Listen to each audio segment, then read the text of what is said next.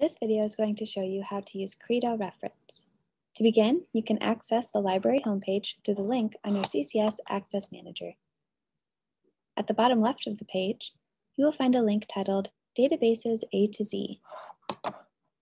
Once we click that link, it takes us to our list of available databases. You will find the link to Credo located under the C category. You can also find the link to Credo located on the right-hand side of the page under Popular Databases. If you are not already logged in, Credo will prompt you to log in using your CCS login information. So I'm going to start with a search for design. And you can see that we have a wide variety of results, including videos and images. So coming back to the list of articles, you can see that it is very expansive and that the information is drawn from a variety of sources.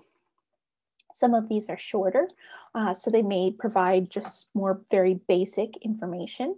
But if we look, we can see that this one, for instance, comes from Keywords for Disability Studies and is close to 1,000 words. So this will be a little bit more extensive. And clicking on that will bring you to a fully sourced article that also provides the citation. On the upper right-hand side, you can see related searches. So it suggests design, disability, wheelchair, accessibility, universal design, etc.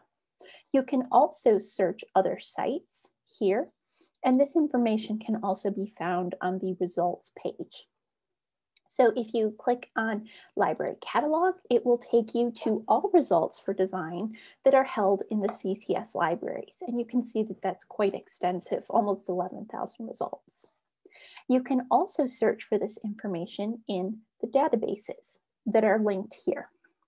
So I'm going to select Academic Search Complete. And as you can imagine, this will have a lot of results, over 2 million, because design is such a broad topic. If you narrow your subject search within Credo a bit more before clicking on this information that leads you to other databases, that will help you to have more useful results in the database that you select. So that's really nice because it lets you use the same search terms without having to go back through the database list, A to Z, library's homepage, all of that. One last thing that I want to show you. So I'm back in Credo and I'm going to go back to my results. And you can see that here it has a mind map. So very broad, but it helps you kind of figure out what direction you want to go with this information.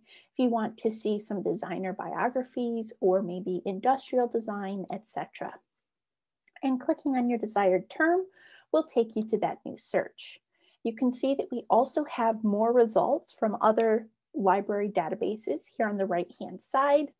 And then at the very bottom on the right-hand side, you have Search Other Sites, which provides access to some CCS databases as well as other open access databases.